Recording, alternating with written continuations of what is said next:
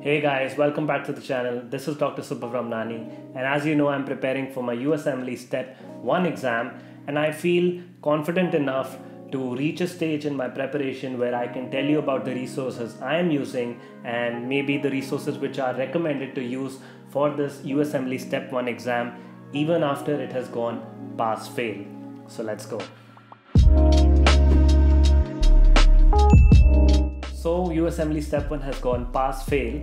That means your scorecard will only show if you've passed the exam or failed the exam, and it will not give you a numeric score.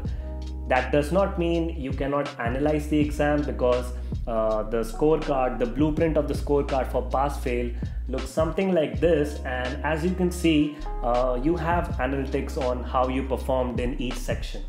Anyways, this topic or this video is about what resources should you use for USMLE Step 1, especially after it has gone pass fail.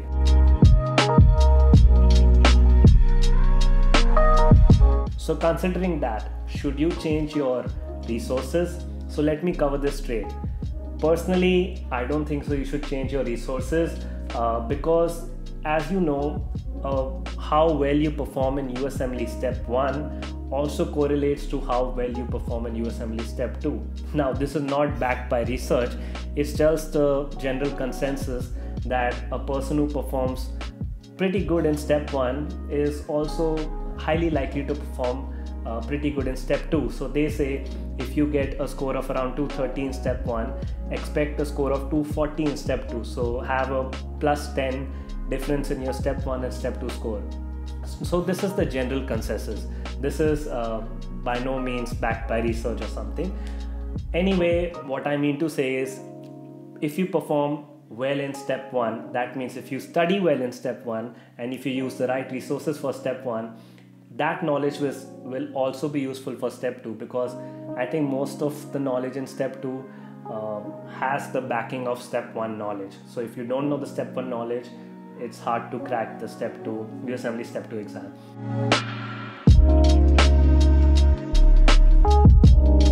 So what are these resources? So let me cover the classic UFAPs first. So UFAPs does not stand for what you think it stands for.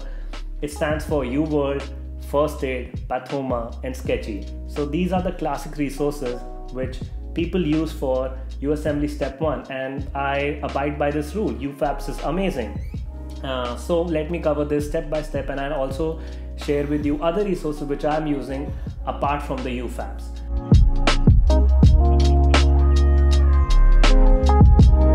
So number one, UWorld. What is UWorld? UWorld is the, I would say, the gold standard question bank for USMLE Step 1.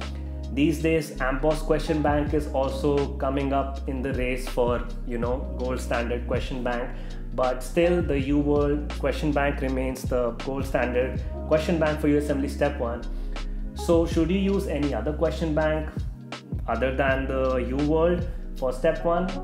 You can, but see, if you're short on time, I would say if you cover all the questions of UWorld, I think that is pretty good knowledge for your Step 1 exam, because UWorld has so detailed explanations that it will teach you the topic from the question. It just does not have information on the correct answer. It has detailed information on even the incorrect options of the question. So it is a great learning tool, UWorld, and also it has assessments. So there is UWorld Self-Assessment 1 and Self-Assessment 2, which you can take with the UWorld subscription and use that to assess yourself in the end of your preparation. And that is, highly predictive of the score which you're going to get in USMLE Step 1. Hey, if you're liking the vibe of this video, now would be a great time to push that like button and also that subscribe button so you stay up to date with my channel, and also help the YouTube algorithm push this video to more people like you who are searching for the same topic. Back to the video. So people use UWorld in different ways. Some people use it throughout their preparation, like they finish a topic and they do the questions from UWorld and stuff like that. And some people use it in the end of the preparation. Some people use it as the only resource in their preparation, so they just learn from the question bank and nothing else. So there are different ways to use UWorld. and that's a separate video for another day. I'll tell you how I'm using UWorld. So first of all, I'm doing another question bank. I'm doing the USMLE RX question bank. The people who make first aid, yes, a question bank by the same people.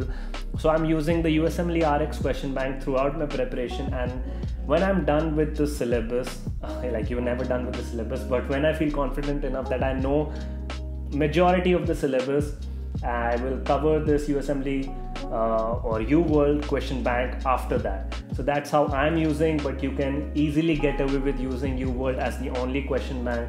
And yeah, that's pretty much about UWorld. And one more thing to notice is if you're planning to use UWorld throughout your preparation, bear in mind that UWorld costs a lot. So even for 3 months, it costs a lot. So if you're using it throughout your preparation, let's say 6 months or 12 months, so you have to bear the cost for that. So just keep that in mind, and it's completely up to you how you want to use UWorld, but it's a great learning tool and also a great assessment tool.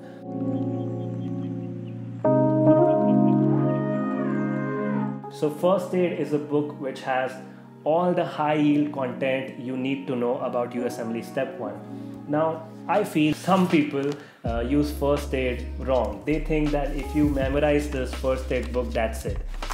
I don't think so. That's how you should use First Aid. I pretty much use First Aid as a skeleton, as a framework of what I need to know for USMLE Step 1. Now, medical knowledge is a lot. You study a lot in medical school, but not all of that is important for your USMLE Step 1 exam. So this First Aid for USMLE Step 1 gives you a good framework and a skeleton of what all you need to know. So this book contains all the high yield information, but one thing it lacks is the understanding behind that high yield information. If you're studying the chapter of asthma or COPD or something like that, it will tell you all the high yield information you need to know about the topic. And yes, you can crack questions from this information, but to understand that high yield information, you need other resources. So we will discuss those resources, but I would say First Aid as a skeleton and framework, and just to as an end revision of high yield material, it's amazing. And you have to unlock the information, or you have to decode the information for First Aid, because you need to understand that high yield concept.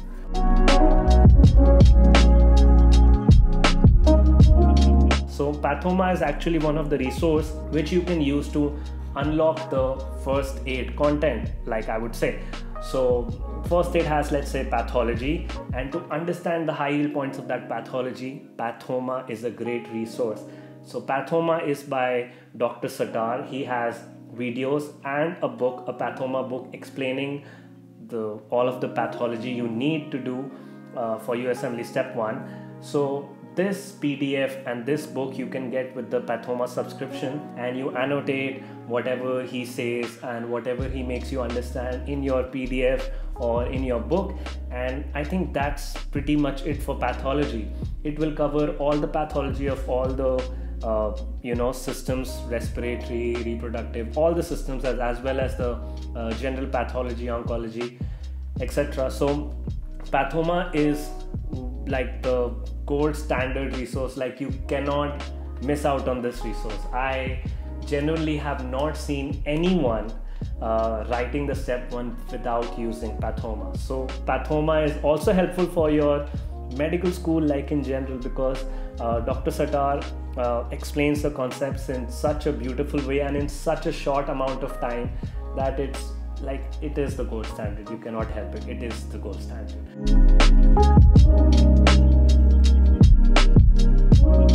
Now Sketchy comes in where you have memorization. So the memorization heavy subjects like microbiology, pharmacology, even biochemistry, this is where Sketchy shines. So there is Sketchy pathology also, but Pathoma is way better, and just in my opinion. But if you say for pharm and micro, I do not know how I would have done pharmacology or microbiology without Sketchy. Sketchy is the ultimate resource if you want to remember the drugs and the bugs. So the drugs and bugs are covered by Sketchy, all the side effects, all the names, and Basically, every information you need to know about bugs and drugs is covered by Sketchy. And of course, there is some information which are not there in their Sketchy videos because it just does not fit the mnemonic, or maybe it is not that high yield, and you can always see from the framework of your first aid what all is covered and what all is not covered.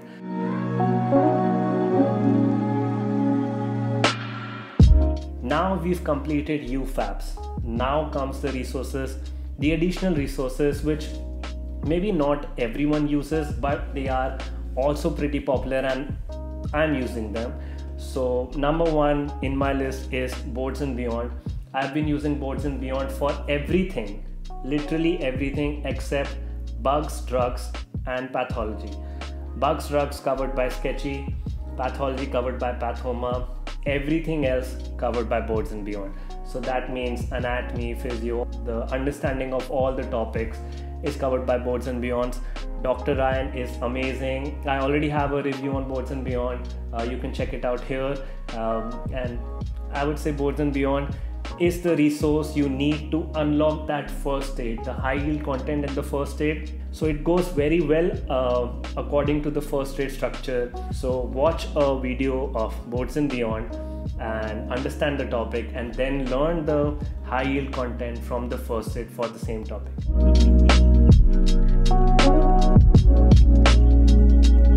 Next comes the resource Pixorize.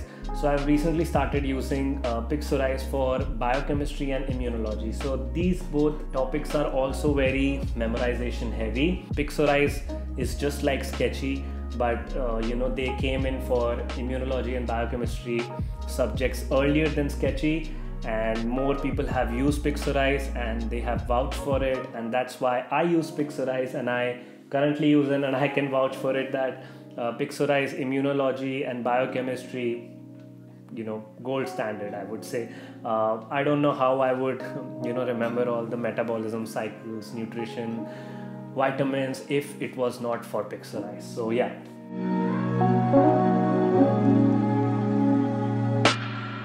So there are also free resources for USMLE Step 1 available on the YouTube channel, like Randy Neal YouTube channel. People have vouched for biostatistics from Randy Neal. There is dirty medicine videos, like one very popular video of dirty medicine is what to do just before your exam day, and even some concepts from dirty medicine YouTube channel and Ninja Nerd, and you will find a lot of resources free on YouTube, even explaining the USMLE Step 1 content. But yeah, that covers all the resources which are there for USMLE Step 1 and which I'll be using. So yeah, that's it. So now you can see I'm telling you a lot of resources, and it is becoming sort of a resource overload for your USMLE Step 1 preparation. No, I'm not saying that you need to do all of these resources in order to get USMLE, pass USMLE Step 1. As I said, every person is different, and every person's base knowledge and preparation is different. Some people can just do the UWorld question bank and ace their Step 1 because they have a good base knowledge. They just do the question bank, learn from the question bank, and done. Some people have to do Boards and Beyond, Kaplan videos, Pathoma, Sketchy, Pixorize, first aid, 2-3 question banks, and then they give the USMLE. Completely up to you.